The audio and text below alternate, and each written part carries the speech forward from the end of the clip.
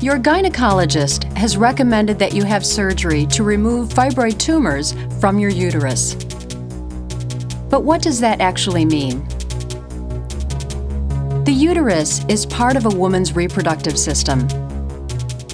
It's the organ that contains and protects a growing fetus during pregnancy. Fibroids are non-cancerous tumors that grow on the inner or outer wall of the uterus.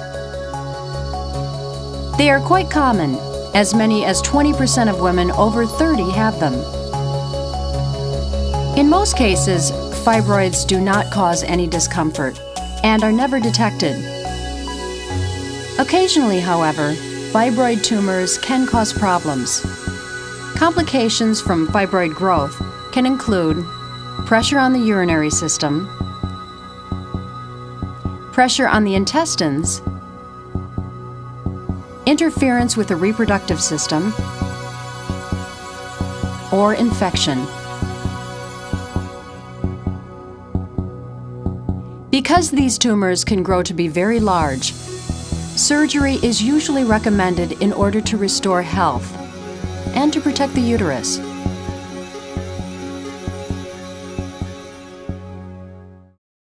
On the day of your operation, you will be asked to put on a surgical gown.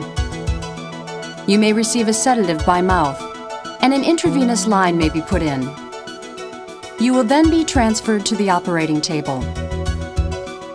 To begin, your groin will be shaved, and the anesthesiologist will begin to administer anesthesia, most probably general anesthesia by injection and inhalation mask.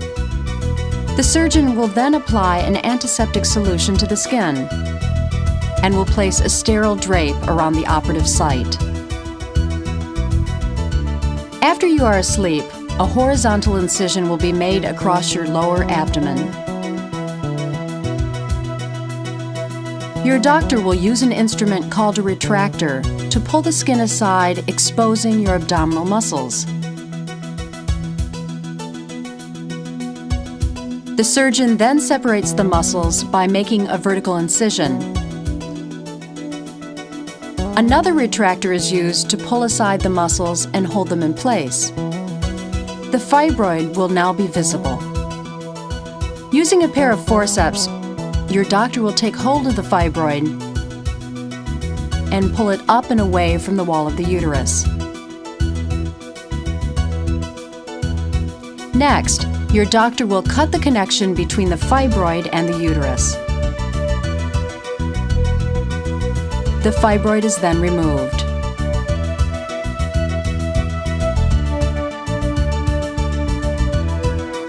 A series of stitches are used to close the incisions.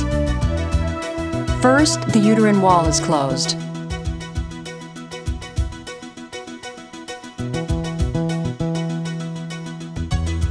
Then the muscle retractor is removed, and the abdominal muscles are sewn together.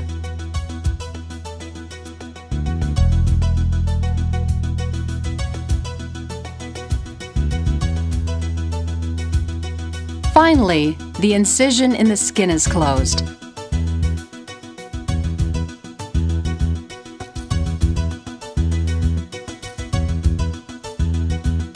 And a sterile bandage is applied to the site.